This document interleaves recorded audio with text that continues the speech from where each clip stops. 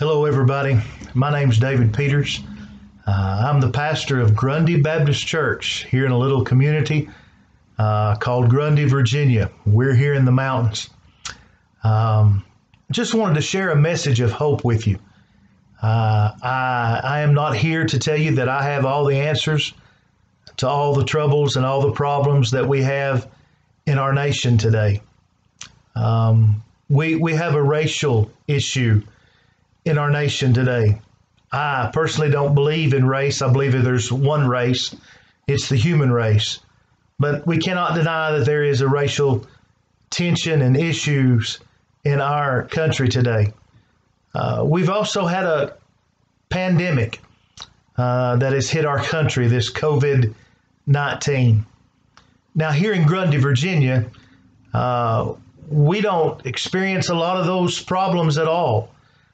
We don't experience a lot of racial problems here in Grundy. We've not experienced the impact of this pandemic in Grundy like they have in New York City. So how can I have a message of hope for everybody? Yet I do believe I have a message of hope for anybody that would listen today. It's not my job to tell you who matters the most. You've got Black Lives Matters and Blue Lives Matter and everybody's life matters and all these different opinions and things going on. It's not my job to fix all of that. It's not my job to really even give you my opinion of all of that. I want to offer you some hope right now. I really do believe there is hope for the United States of America. And friend, I believe there's hope for you. I believe God loves you. I believe He loves you so much there's never anything bad that you could do to make Him love you less, and never anything good that you can do to make Him love you more. He loves you just like you are. The Bible says that all have sinned and come short of the glory of God. Now, when the Bible says all, God's talking about all of us. There's nobody better than anybody else. When He says for all have sinned, that puts me and you, whoever you are listening to me right now, it puts us both in the same boat. All have sinned and come short of the glory of God. Now, the Bible also says that the wages of sin is death, but the gift of God is eternal life through Jesus Christ our Lord. The penalty for us being sinners is separation from God, not having a relationship with Him. I personally believe that if you die without having a relationship with God, that your eternal destiny will be in a place called hell. And that's not where I want you to go. And friend, that's not where you want to go.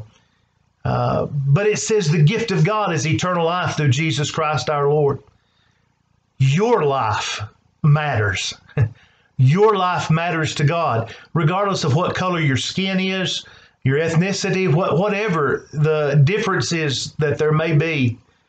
Your life matters to God.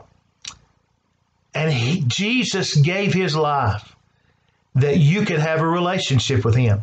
Said for the wages of sin is death, but the gift of God is eternal life through Jesus Christ our Lord. Jesus loves you. God loves you so much that He sent His only Son to die on the cross to take the punishment for your sin. You say, I don't understand that. You know, sometimes I don't know that I understand all of it either. I just remember that one day by faith when I was 19 years old, I asked Jesus to forgive me of my sins and to save my soul. And in that moment, He touched my life, and I've never been the same. In fact, He's been changing me ever since that day. God loves you, and God commendeth His love towards you. In other words, God demonstrated His love towards you in that while we were all yet sinners, all of us, while you were yet sinners, Christ died for you and died for me so that we could have a relationship with Him. You say, how do I get that relationship?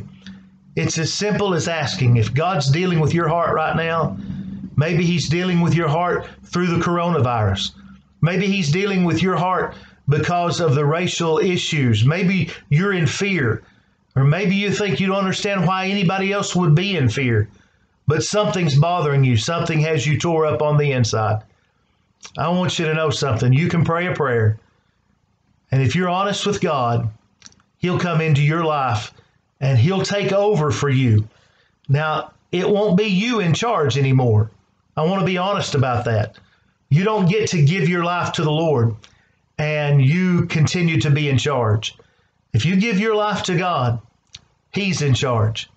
That means you're going to have to read His Word. You're going to have to follow the leadership of His Holy Spirit. You become His child. And for lack of a better term, you become His property. But that's the way He wants it. And friend, no matter what's going on in your life, that's the way you need it. You need God to be your shepherd, your leader, your boss, your comforter, your counselor, your provider. He loves you so much, He'll give all of that to you if you'll give your life to Him. Just right there where you're at, if you would just pray a prayer, something like this: Lord Jesus, I confess that I'm a sinner. I confess I need to be saved. And right now, I want to be saved. God, I want you to be the Lord of my life. And I want you to forgive me of my sin. Please forgive me right now. Save me from myself. Save me from my sin. Save me from an eternity in hell. And God, right this minute, I pledge to give to you the rest of my life. If you'll pray a prayer, something like that, it don't have to be those exact words. God will do something amazing in your life. The hope for America is not a different president, not a better president. It's not a Republican president. It's not a Democratic president. It's not a black president or a white president.